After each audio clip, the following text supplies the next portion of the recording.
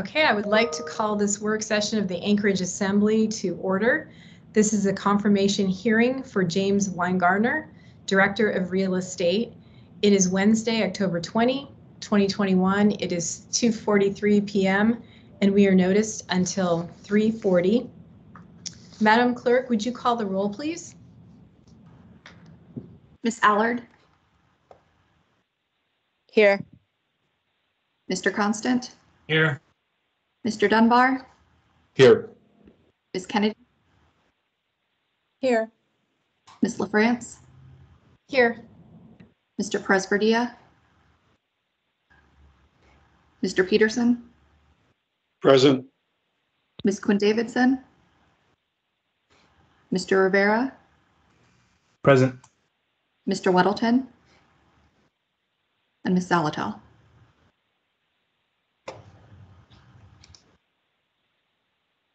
Thank you, Madam Clerk. I want to make a note that documents for this work session are available at muni.org. If you click on the Assembly page on the Assembly Work Sessions box and scroll down, you'll be able to get to the documents. A note on the format of this hearing, we'll begin with a brief 5-minute or so introduction from the administration by Mr. Chabaka, the Chief Human Resources Officer for the municipality, followed by a brief introduction of himself by Mr. Winegarner, and then we will have time for member questions.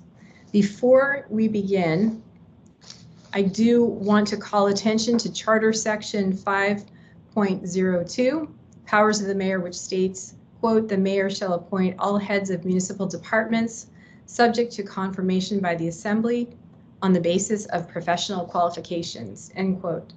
Members are urged to keep in mind that we want to be careful concerning the reputations of nominees. Questions should be limited to education and work experience. Please be aware of any sensitive personnel issues that may not be legally permissible for discussion in a public forum. If members have relevant questions concerning personal characteristics or habits, we can consult with legal counsel to consider holding a special meeting and executive session on a later date, or offering the nominee the option to waive the executive session. I also want to read something from the Municipal Attorney's Office. The Municipal Attorney's Office requests that during its work session regarding Mr. Winegarner's appointment, the Assembly refrain from raising or discussing any topic regarding the subject matter at issue in the recently filed litigation Hendrickson versus MO. The complaint alleges retaliation for bringing a whistleblower complaint and a violation of the covenant of good faith and fair dealing. To illustrate, please avoid questions concerning discussions between Mr. Winegarner and Ms. Hendrickson, the events that led up to her termination, Mr. Weingarner's opinion on Mr. Hendrickson's allegations, Ms. Hendrickson's attempts to place her own candidate in certain positions, and Mr. Weingarner's opinion of Ms. Hendrickson's qualifications and employment.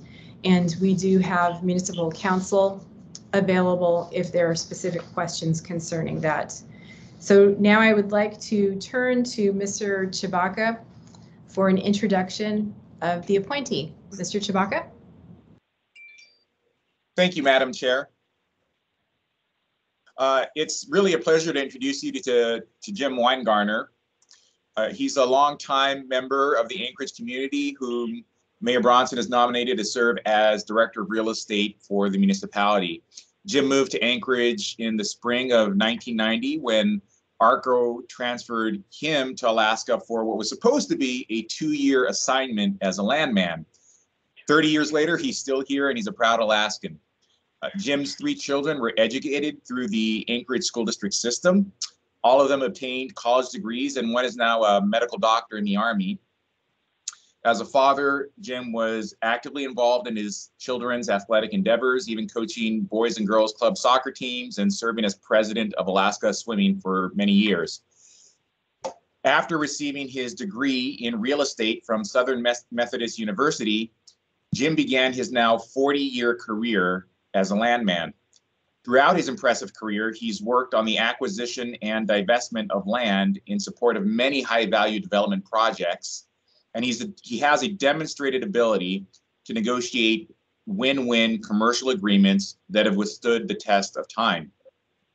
One example I'd like to highlight is the surface access agreement he negotiated with the Kukpik Corporation, the Native Village Corporation for Nuiqsut, Alaska. Without that surface access agreement, ConocoPhillips would not have been able to develop the Alpine oil and gas field, a $1.3 billion development located on the north slope of Alaska.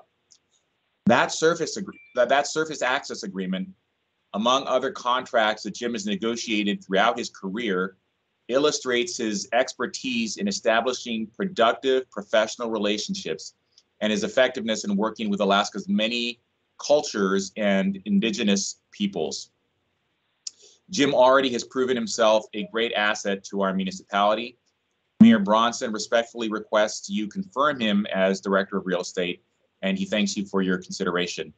Thank you, Madam Chair.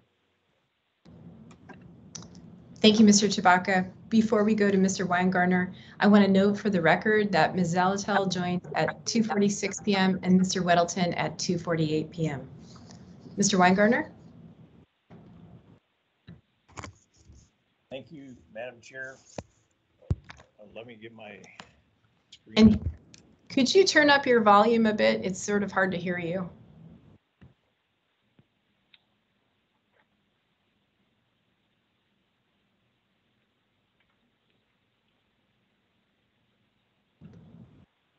Video appears to be frozen.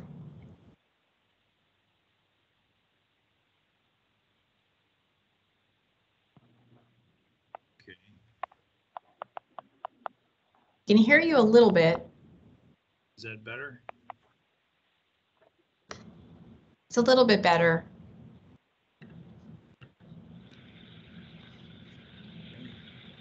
I get my video.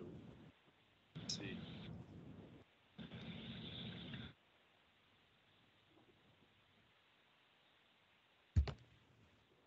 Hello. Yeah, I'm correct. When timing works out perfectly, I'm great.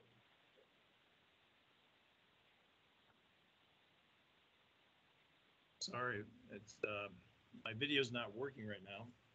And you may want to turn off your video and just use the audio portion for a faster connection.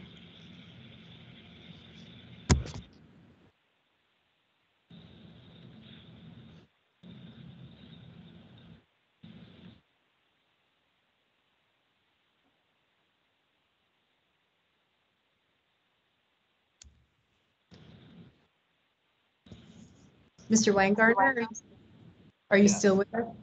Great. Let's go ahead. Thank you, Madam Chair and Assembly members. I'm honored and humbled to appear before you today as the Mayor's nominee for Director of Real Estate. I want to thank Mayor Bronson for entrusting me with this responsibility and for supporting me through this confirmation process. I'd also like to thank the Mayor's executive team and the Real Estate Department staff for their support and guidance over the last few months. Throughout my years of schooling, I was a competitive swimmer. My swimming career taught me that success can be achieved with hard work and attention to details. I was fortunate to experience great success in swimming, including a college scholarship, participation in the 1980 Olympic trials, and becoming an American record holder in the medley relay at the Olympic trials. Swimming gave me my work ethic. I applied that same work ethic to my degree program at Southern Methodist University. While at SMU, I worked with Cox School of Business Dean of Real Estate to develop a curriculum that led to a new land management degree program.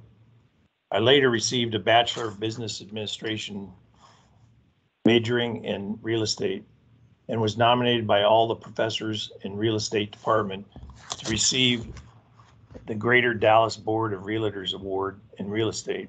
I was honored with that award in 1981. As mentioned in Nikki's introduction, I have 3 children. All are grown now. I have 5 grandchildren. Unfortunately, all my grandchildren live in Colorado Springs. If not for military orders, I'm certain they would all be here in Anchorage. My son Hunter is an Army emergency medical doctor. He will soon be a lieutenant colonel. He and his wife have 2 children. My daughter Brett is married to an Air Force pilot who is also soon to be a lieutenant colonel. They have 3 children. My youngest daughter, Sierra, is an event planner for sustainability conferences. She and her husband live in Eagle River. They don't have any children yet. I'm truly blessed to have healthy children who are productive and caring citizens. I know that growing up in Anchorage and going through the Anchorage school system contributed to their success. For over 40 years, I've been a landman. I've enjoyed every aspect of the process of putting together a land transaction, from brainstorming with coworkers, generating the initial ideas, to digging into the research and determining ownership and the permit constraints that must be addressed, to formulating a strategy that will maximize the value of the transaction for all parties involved, to presenting that strategy to management for approval, to initiating negotiations with counterparts, to drafting the agreement, and finally to closing the transaction and achieving a win-win result for all parties. During the introduction, Nikki described the surface access agreement I negotiated with Cookpick Corporation, the village corporation of Nuiqsut. That was a significant agreement, and at the time, the first agreement successfully negotiated by the industry with Cookpick. After 20 years, the agreement still governs the relationship between Cookpick and ConocoPhillips. It provides for development activities surrounding the village of Nuiqsut while preserving the village's subsistence hunting culture. The agreement also has added and continues to add significant value to the parties involved. It shows how important land management agreements are to a community. Another agreement I was recently involved with while acting as Director of Real Estate illustrates one of the many ways the value can be added to the municipality of Anchorage. It was the renewal of a lease agreement for a portion of the Muldoon Mall for use by the Boys and Girls Club. The terms of the lease renewal had been negotiated by my predecessor and were presented to me for approval just 1 day before the old lease expired. Rather than just signing off on the lease renewal, I took the time to meet with the owner of the Muldoon Mall and representatives of the Boys and Girls Club. They gave me a tour of the Boys and Girls Club facility. During that tour, we identified and negotiated 3 improvements that were needed. The owner agreed to provide those improvements during the term of the lease. A new bathroom redesign, remodel, new light fixtures in the gymnasium, and new flooring in all the offices. All these improvements amount to an estimated cost of over $100,000, which was more than 5% of the value of the 5-year lease. This added value may not seem like a significant amount, but if we add 5% value or save 5% on just one deal per month, it would add up to a significant number over the course of a year. It would increase the return on the municipality's investment in the real estate department.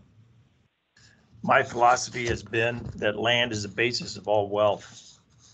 Given that philosophy, I believe it's very important to analyze the commercial terms of any transaction. If the transaction does not make good commercial sense, then it's okay to renegotiate those terms or walk away from the table. Also, the contractual terms must be clearly and completely described in the agreement.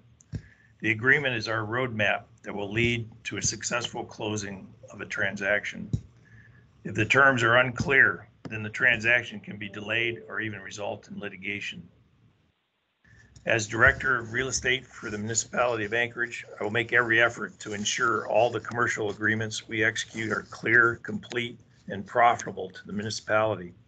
To that end, I will collaborate with representatives from the municipality's other departments, specifically financial groups for analysis of commercial terms, and with legal department for contract drafting and review. In closing, I'd like to thank all the Assembly members for considering my nomination, especially those who took the time to meet with me.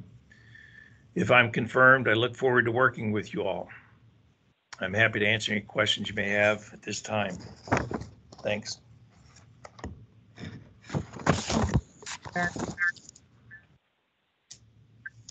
Okay, I'll go ahead and go through the queue, starting with Ms. Zelatel. Thank you, Madam Chair. Thank you, Mr. Winegarner, for joining us today. I've had an opportunity to speak with you previously. I wanted to follow up a little bit about what you ended with there in your statement about getting great or good financial terms and the best deal for the municipality. How do you balance that viewpoint with the public interest of government and things that the government needs to do sometimes that may not always be the most profitable moving forward, but that there are non-monetary value perhaps in those transactions? How would you evaluate those situations and present those opportunities to the administration and the assembly? Thank you. Through the chair, thank you for that question, Assembly Member Zalatel. When I think about the concept of commercial value, that includes some of the value that would be applicable to the community and kind of a needs-based situation. If a nonprofit needed some land, for instance, for a development, then you know the analysis of the commercial terms would include the fact that we're benefiting the community, and so it's not to say that it's always got to be dollars and cents when I say commercial analysis. So we can look at the intrinsic value of other things. Madam Chair, can I just do a quick follow-up to that? Sure, go ahead, Ms. Zalatel. Thank you. Thank you for giving the example of land to a nonprofit. Could you talk to me about that situation in the inverse? So something the municipality may want to acquire where maybe we would have to pay more than you would like, but then there could be additional value. How would you present that to us where maybe there's public concern about the cost of a particular transaction, but you can see the utility and how it perhaps fits within our various plans?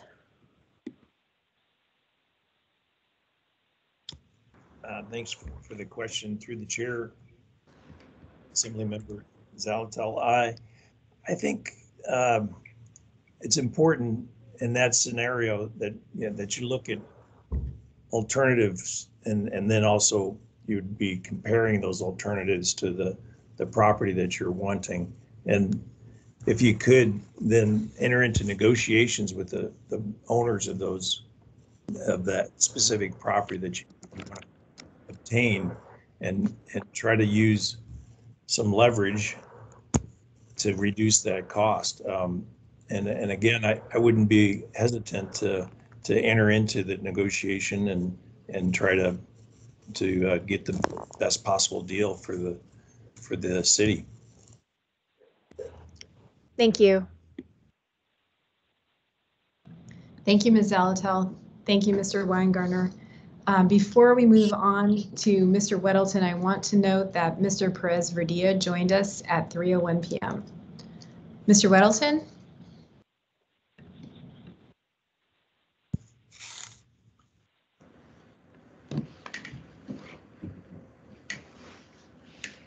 Mr. Weddleton?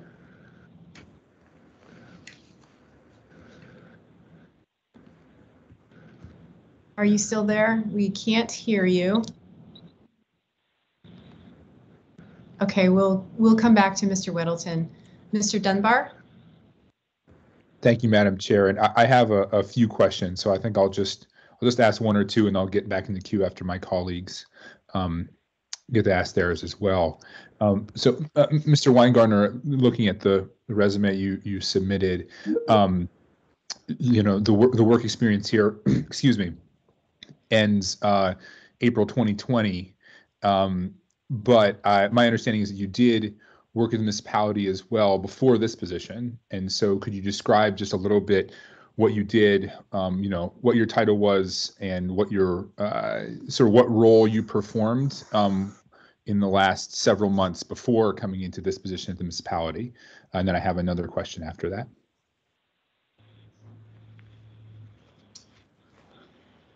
Through the chair, thank you, Assembly Member Dunbar, for the question. So I apologize that I do have an updated resume that unfortunately didn't get up on the system quick enough. But yes, so I did start with the municipality when the new administration came in July. And I was initially working as on housing issues. And so I actually made some good headway on ideas that could increase housing in Anchorage. One of those is a tax exemption for accessory dwelling units, also known as ADUs. And that's one thing that I realized we could do without the need for any additional land. So in my early days with the municipality, I didn't have any control of any land situation. So looking at increasing density through encouraging accessory dwelling units to be built seemed like a good way to increase housing within Anchorage. So there's two things that benefit from ADUs, more ADUs. You end up with more housing, but you also have a stimulation of the economy because you have folks that aren't big developers that have to go in and do a whole subdivision. You have, the people of Anchorage have that right to go build their own ADU in their backyard if assuming they meet all the permit requirements. So it brings down and motivates in the construction of housing on a different level than a developer level. Thank you. So I was wondering if you could next talk a little bit about the mission of the Heritage Land Bank as you see it, and sort of what role it might have in sort of broader public policy. And the last question I have for now is about the Brownfield program and if we are continuing with that and sort of what you see the future is of that program. Thank you, Madam Chair.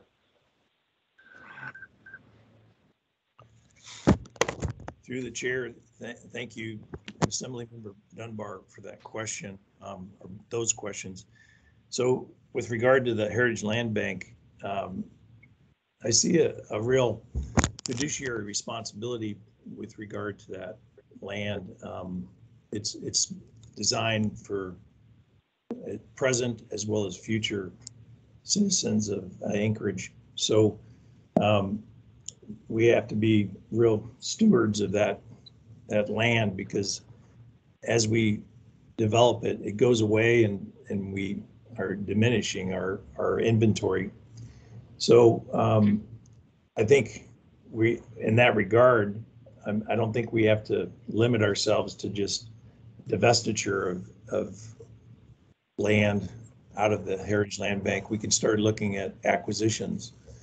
So and then again, I don't, a lot of times folks think that preserving the value and managing it for the good of present and future citizens means you have to, make a less than fair market value deal on the land. I believe that we can market this land at market rates, and that's going to help benefit not only the present but the future citizens of Anchorage. So we're looking at potential developments out of the Heritage Land Bank inventory this year. And we're starting to work on our 1-year plan for 2022, and then associated with that is a 5-year plan coming up. And so some exciting ideas that we have, and especially, you know, Girdwood is where a large holding of heritage bank land is. So that's a critical location for our activity going forward. Regarding the brownfield program, we do want to continue that. However, there's situations where that grant, those funds have to be managed in a certain way so that, you know, the qualifications for the use of those funds, it has to be just right. And so we're working on, we do have some cleanups to do, unfortunately, that don't qualify for that brownfield program. But, you know, we definitely want to continue that. Thank you. Thank you, Madam Chair. Thank you, Mr. Dunbar. Thank you, Mr. Winegarner. So we'll go back to Mr. Weddleton. Mr. Weddleton? Oh, thanks. Yeah, sorry. Bob on my mute. Can you hear me now?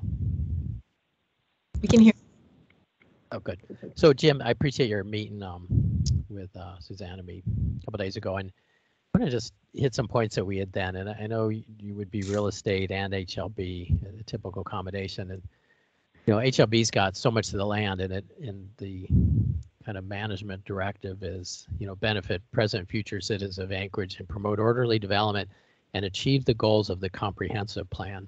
And if you haven't set aside, you know, a long weekend to go through the stack of documents that make up the comprehensive plan, it would serve you well. It's very, you know, there's quite a lot in there, and an awful lot of it really draws away from, you know, what would, you know, in a business sense, be profitable use of land. And I know we've discussed a bunch of that here. And in particular, there's certain things that can be profitable, but they're challenging too. And an example is, you know, Section 36 off of kind of Canyon Road there. There was a lot of work we're doing, wetlands mitigation land, so for selling that. But we'll also, there's examples where Heritage Land Bank can provide simply greenbelt corridors, and, you know, above Potter Marsh is something that's in the 5-year plan to do that. And then just, again, in that area and others, you know, it's just use the land and commit it to being used just to protect groundwater and so on. So it's really hard to put a dollar value on that, but they're in the plans, and it's more studies and knowledge of the area that these things have long-term benefit. I mean, so how would you factor that in when you're looking at land and pondering what to do with it? Through the chair, thank you, Assembly Member Weddleton, for the question. I think in those scenarios, and you brought up a wide range of them, and of course there's also the wetland conservation easements that we find that we're managing as well. And in fact, a lot of times we can help a developer by granting some conservation easements, and that would be through a similar type of wetland bank, for instance. We don't have a wetland bank right now, but that's something that we could look at. And when you have this wetland bank, you can actually monetize those wetland credits, for instance. And then it does two things. It monetizes the credits, but also encourages development. So it would help a developer to have a wetland mitigation, for instance. If they're trying to develop a tract of land that they own that has wetlands on it, then we'd grant them the credit on our land through a conservation easement. So that's a way that we can monetize some land that we don't want to develop. So I would look into a little more on some of these projects that you mentioned. in detail. I am familiar a little bit with this section 36, and that is in a, and I don't know the total number of acres of wetland in there, but that does have some development potential in and around there because of the neighborhoods. So it'd be interesting to look into that in more detail. Thank you, Mr. Weingartner. Any follow-up, Mr. Whittleton? Well, not on that. I have another question that's real different. So I don't know if you wanted it. You could work your way. I see other people in the queue. You could get back to me if you want. Or you can ask it now. That's fine. Okay, so Jim, I'm kind of looking through, excuse me, the code stuff. So one of the things in our code says executive director of the Heritage Land Bank shall be appointed by the mayor and confirmed by the assembly. We know that. And then it adds acting upon the recommendation of suitable candidates made by the Heritage Land Bank Advisory Commission. And that's a very unique process for directors. Has that been done, or is that in process, going to the HLB? It almost looks like that's where it would start. They come up with a list. But anyway, can you address the status on that? Yes, through the chair, thank you, Assembly Member Weddleton. So I think it needs to be clarified that my nomination right now is only for Director of Real Estate. And so that process of going through the Heritage Land Bank Advisory Commission to get a recommendation has not occurred yet. And I think the mayor is reserving the right to provide other potential candidates for that position. So my hearing today only is in reference to Director of Real Estate. Okay, that's helpful. So, okay, so then to fill the HLB role, is there a plan for that, or are you involved with that? I am involved. Unfortunately, we were scheduled to have a advisory commission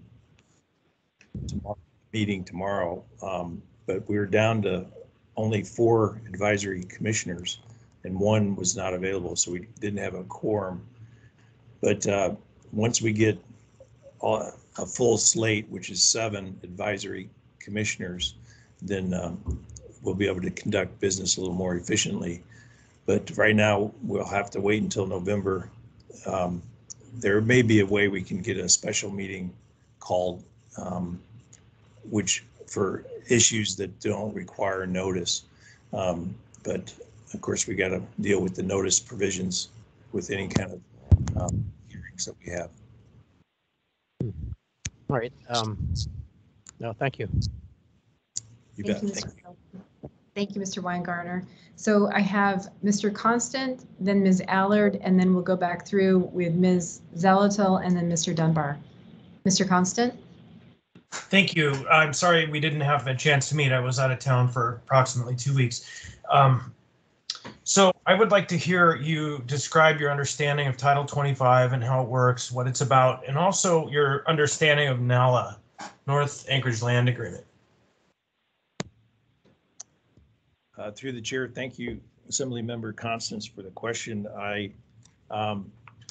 So the Title 25 basically sets out the rules of my job as Director of Real Estate. And of course, it's got a specific section for the Heritage Land Bank as well. But it lays out the all the notice requirements and authorities and what we're allowed to enter into from a negotiation standpoint or a when we're in a divestment situation, whether we need to go out to the public for competitive bidding, or if we can do an RFP, for instance. So really, you know, this is a critical rule book for us to follow when we look to do anything within the real estate or Heritage Land Bank. And then remind me again of the second question. I'm sorry. Mr. Constant? Assemblymember. Yeah, I'm sorry, it was muted. The North Anchorage Land Agreement, NALA. Oh, NALA, that's right. So, yeah, NALA is an agreement between the municipality, the military, and then also Chugat. And so it's basically a sharing of how the land was going to be divvied up there, and then if the military base is reduced in size, then how that land would come out and be shared between the parties. So so it's in place still and still functioning. And of course, I would like to start entering into some discussions with the J-Bear. There are some things that around the edges that need to be dealt with, and I think entering into some discussions to brainstorm ideas about how we deal with, for instance, around Beach Lake. There's some impacts from noise, and I think the J-Bear is interested in acquiring a development easement on some lands up there, and it's parkland, but that would add some value if we were able to monetize some of that. So so there's some interesting potential transactions that could happen up in the NALA area. Yeah, so just a note, it's not Chugach or Chugach, it's with the native village of Eklutna. And I guess the takeaway for me, Nala, is that the relationships with our other landholding parties in the municipality are very important, because if we don't figure out how to work together, we end up in court. And that's very expensive, and we often lose. And so the hope that I have is you will be well aware of that agreement and its terms and how we got to where we are with it, because it was an overreach by the municipality that drove us to legal to the bench and have to deal with a lot that came from this. So I think that this and other agreements that we have are really important to have you spooled up on. Thank you. Yes, I'm interested to hear where you think it is an overreach, but I'll look through the agreement and. Oh no, it's not an overreach. What was an overreach was, at the time there was an effort to take the gas and monetize it when we didn't have a right to take the gas because of the previous relationship and agreements with the tribe, and it's a pretty in-depth process by which we came to where we are today. Okay. Thank you, Mr. Constant. Thank you, Mr. Winegarner. We'll go ahead and move on to Ms. Allard. Thank you. Hi, Jim. It's good to have you on today. And you forgot to say on your resume that you're also a triathlete. So I appreciate everything you do. My question to you is focused more on Eagle River and how you believe you can bring some good to Eagle River, and perhaps builders developing out here with incentives, like you said, with the tax deduction for the ADU. And I'd also like to say you have my support to go forward with the negotiations with J-Bear, most definitely to try to figure out a middle ground of where we could support our J-Bear installation, and then also where we could benefit from it as well. But could you talk a little bit more on like a short-term goal of how you think you could bring a little bit more to Eagle River, and maybe shoot out one long-term goal as well? Through the chair, thank you, Assemblymember Allard, for the support and question. So up in Eagle River, there are some some activities. We're going through a rezone on one tract in particular that's then slated for development, and so that's some good activity there. I think I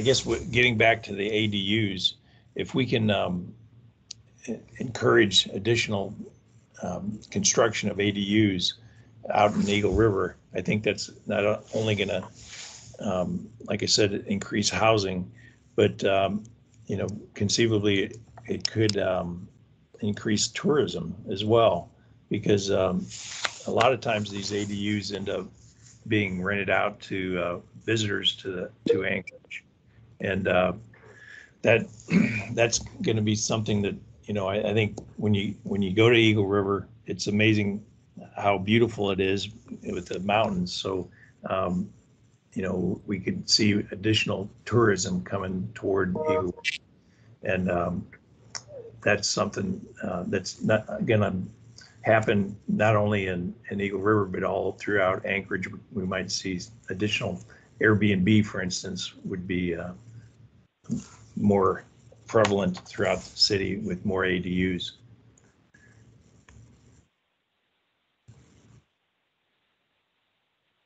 Thank you, Mr. Winegarner. Any follow-up, Ms. Allard? Just Jim, do you have any type of more of like a long-term goal of, long-term can be in eye of the beholder, but of what you'd like to see happen in Eagle River as far as development? I know we talked about ADU, but any other type of development you're looking at or that would benefit our city? Well, through the chair, again, thank you for the follow-up. I think as you look at Eagle River, it has everything you need there, but maybe additional medical facilities could be constructed up in Eagle River. We have, of course, our central UMed district in the greater Anchorage Bowl area, but then, and I think this could actually work in Girdwood as well.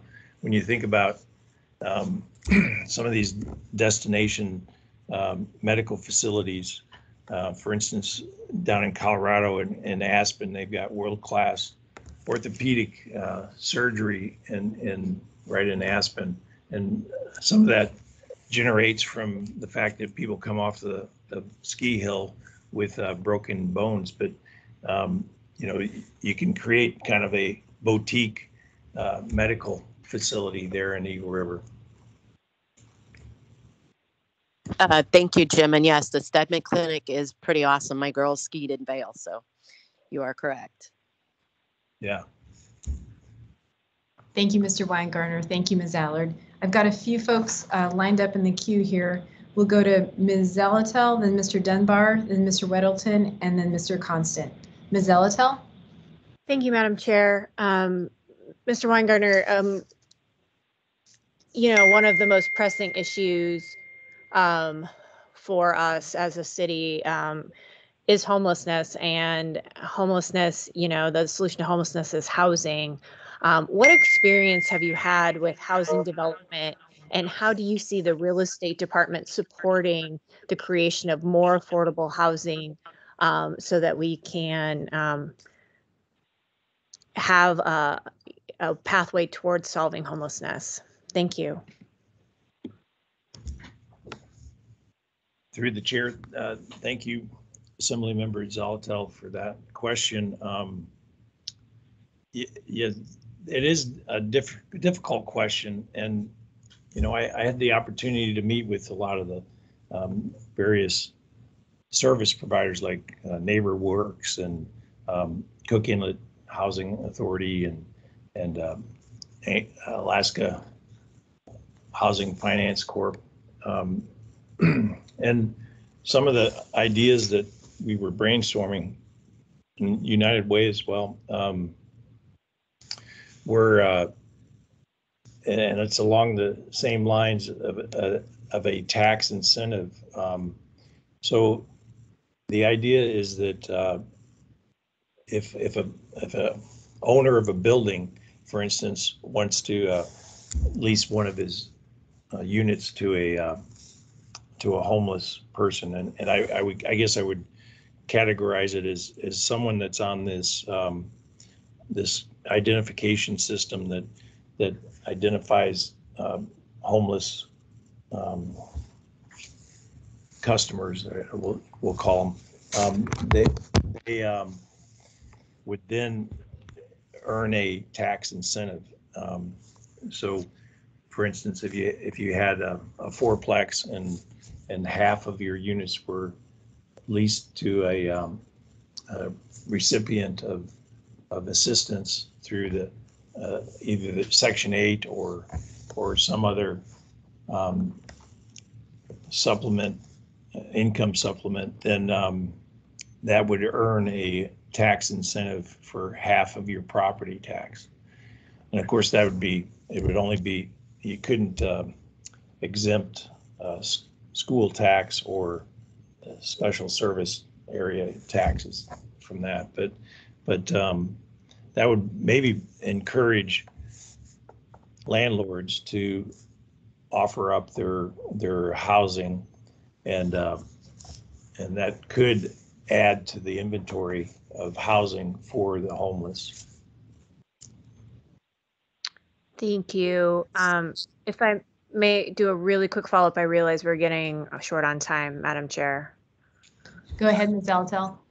Thanks. So I appreciate your idea there. I'm more curious, like, how do we incentivize housing development? You know, we just have a shortage of housing units. How do we get the development moving so that we create affordable housing units, more of them? Thanks. Through the chair, thanks, Assemblymember Zalatel, for that question. I think well, it's all a matter of economics. We've got to, you know, if you want low-cost housing, then we have to make the whole process has to be lower cost. Not only land, but materials and even permitting. The process of obtaining the appropriate zoning, and we even talked about, you know, the wetland issue. You know, a lot of the land in Anchorage, we're starting to run out of land that's buildable land, and so and then, you know, you're into wetlands, and so you're filling those add cost. So the idea of reducing or increasing low-cost housing is a very difficult one, and I really don't have an answer for it.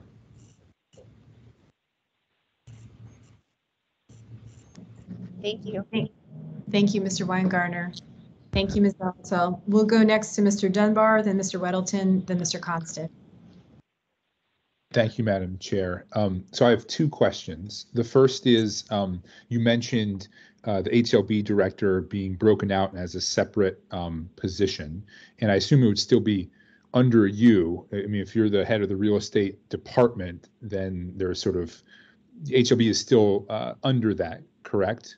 And then I guess my question there also is, just looking at the real estate department summary in the operating budget we received, and it doesn't look like there's a change in position counts from 2020 to 21 or 22. And perhaps, you know, I know there was kind of a unique arrangement there before, but can you explain that? Or is the separate HLB director as a funded position included in this 2022 proposed budget, or will you expect some kind of supplemental budget request? Through the chair, thank you, Assemblymember Dunbar, for that question. Yeah, so the budget would have to be supplemented if we brought in another individual to serve as Heritage Land Bank executive director. Now, that doesn't mean that that I'm not going to be recommended as well in the future. So that would avoid, if that were to occur, then that would avoid the need for any kind of budget amendment. Great.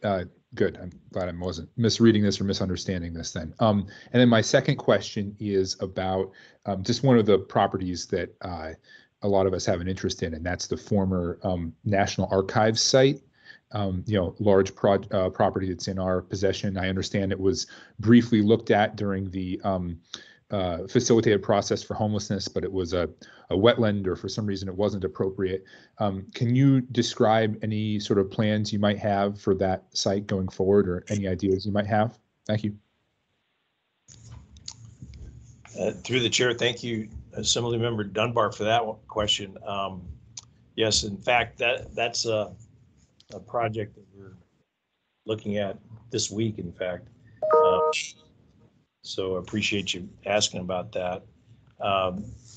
And the reason it's critical is because it is impacting our budget quite a bit, because there's a intergovernmental loan that was taken to fund the acquisition of that. So we don't want to just continue to pay interest without moving some sort of development on that.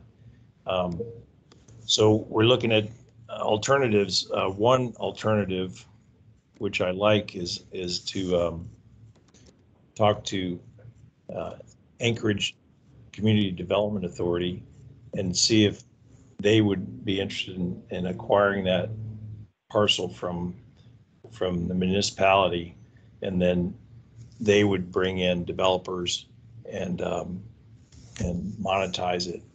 So I think that may be a project that is a good fit for them, and then they have the ability to run with it and monetize it. And I think we need to rezone it so that we can have a multi-use, so commercial and residential, maybe some senior housing in there, and maybe even some parking. So those are some ideas that we're kicking around right now. Can I ask a quick follow-up to that, Madam Chair? Sure, go ahead. Just very quick. Can you explain, Jim, and that all, senior housing, that kind of thing sounds great. Can you explain why why we have to transfer to ACDA to do that rather than municipality or the real estate department doing it itself directly, since we own and control the land? Well, it has been with the real estate department for a couple of years. Now, I wasn't involved, but unfortunately nothing happened with it while we had it. I would, if it doesn't go to ACDA, then, the plans to rezone and monetize is something we want to do. Figuring out who's best suited to take that forward. You make a good point. Why ACDA? I think if you look at ACDA, they have the ability to bring in additional manpower for project management and the cost structures, and then also monetizing it. They have the opportunity to grow that organization. Great. Thank you, Jim. Thank you, Madam Chair. Thank you, Mr. Dunbar. Thank you, Mr. Winegarner. I just want to note too that since this is a work session, we can run a little bit over if folks can stay around and if we need to. So we'll go next to Mr. Weddleton and then Mr. Constant. Thanks. I'll try to talk really fast. So Jim, you've mentioned ADUs a number of times, which is probably not strictly a real estate action, but we did change the rules a couple of years ago that essentially allows ADUs in any zoning now. We don't really even strictly have any single family zoning now. So more of those hopefully will be built. Meg had kind of broached, how do you create more affordable housing and leverage, land that the city owns. And there is an example that's probably not technically what Meg thinks of as affordable. housing, but in terms of Girdwood, it is, and that's we got a proposal for Holton Hills Phase 1. I think we've seen and be coming at us in a little bit, and that is an interesting combination whereby using some of the land where they can make more money, they can take other land and make some smaller units, smaller pieces of property to allow relatively cheaper homes in Girdwood. So it's just kind of very creative process that led to that. And that's phase 1. And once they see how that goes, phase 2 and so on. And that was an interesting participation for the city to bring some utilities there. And then the return is splitting the profits. So it just wanted that's kind of been laid in front of you. Now you were there to make it so. What are your thoughts on that? Yeah, through the chair, thank you, Assembly Member Weddleton.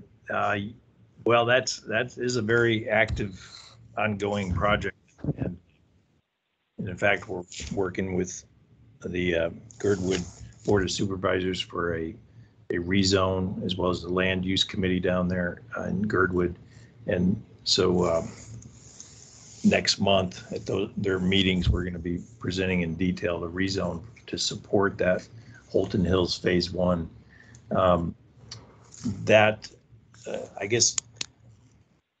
Maybe I should have adjusted my thinking of what affordable housing is. I think it's different levels, and I very much support the Holton Hills project, and I think that is going to offer some, like you said, less expensive housing, and so that is a good example of designing the lot size so that the cost of running water and sewer to each of those lots is reduced. Then also using different like townhouse construction and mixed in with single family and then multi-family housing all in the same neighborhood. And then of course you could have some larger lots as well. So it's not just a one size fits all in that phase 1. It's got a nice blend of different sizes and shapes of lots and cost of lots. So hopefully that'll lead to lower cost housing. Thanks. Yeah, it's an interesting proposal, and it's something I guess true across the board, but there's a lot of people who live or work in Girdwood who have to drive or bus down to Girdwood routinely. So anything we build or that is built in Girdwood can also free up homes in the bowl. That's a good point. Yeah. Thank you. Thank you, Mr. Weddleton. Thank you, Mr. Winegarner. Mr. Constant?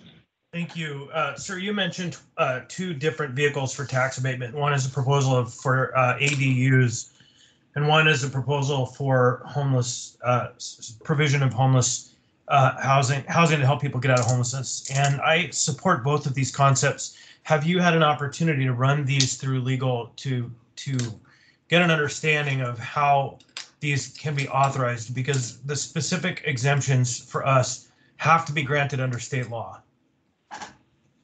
I have progressed through the chair. Thank you, Assembly Member Constance. I have progressed the ADU ordinance and memo through legal and also through the assessors group. We formed a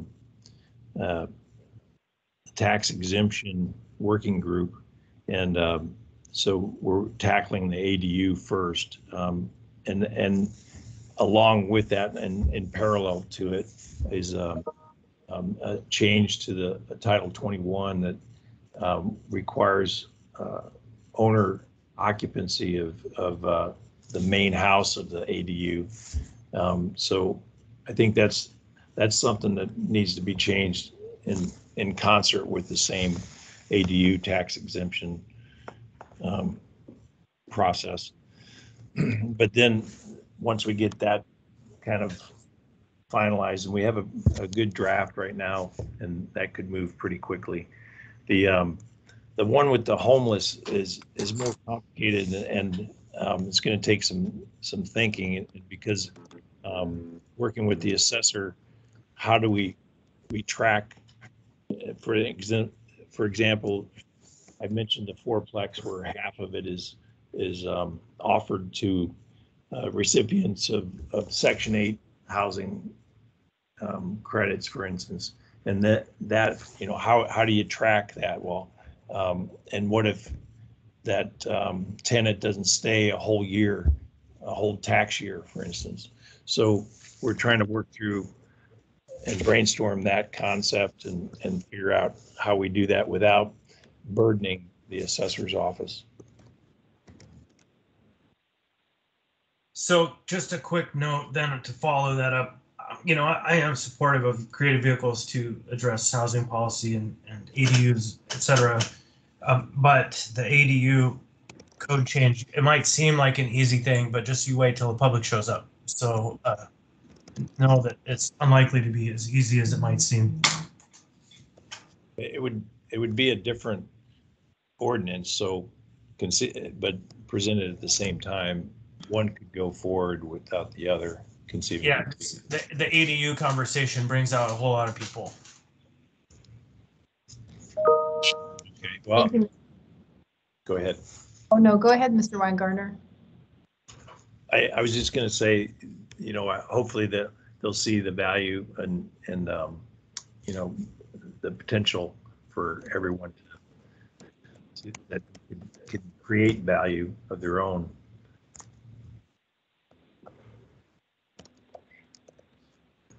Thank you, Mr. Winegarner, and thank you, Mr. Constant. It's 3:45 p.m. and I don't see any other assembly members in the queue, so we'll go ahead and wrap up. Before we do, I want to note that Mr. Winegarner's confirmation is on the October 27 Wednesday agenda, and it is item 10D4, 10 Delta 4. And Mr. Winegarner, I know we're at the end of our time, but if you wanted to make a quick final comment before we adjourn, you are welcome to do so. Thank you for being here today. Thank you, Madam Chair. And I just want to say thank you to all the assembly members for their time today and considering my nomination. I look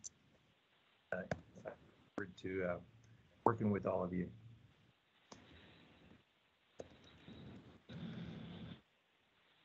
Thanks.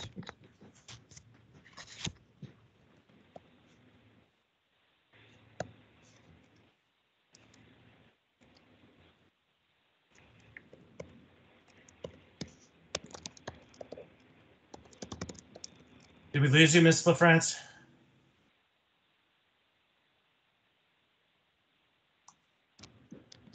So it appears that we've lost her, and I see no other questions. I'm going to go ahead and adjourn this work session. All right. Thank you. Thank you, everybody. Thank you.